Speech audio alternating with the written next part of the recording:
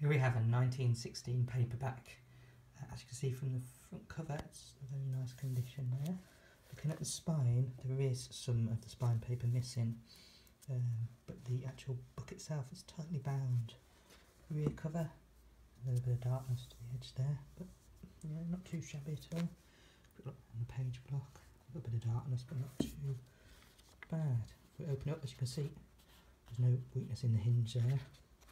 If we flick through the book gently, don't break it.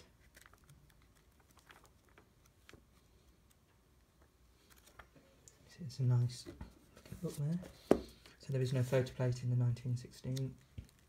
Again, a good rear hinge. So it's held together really tightly. It's just a bit of a, a slight issue with the spine block and the paper. So let's have a quick look about that, because that's the whole point of the video, is to see what's what. But you can see there's a little bit of wear, but it's tightly bound. Enjoy.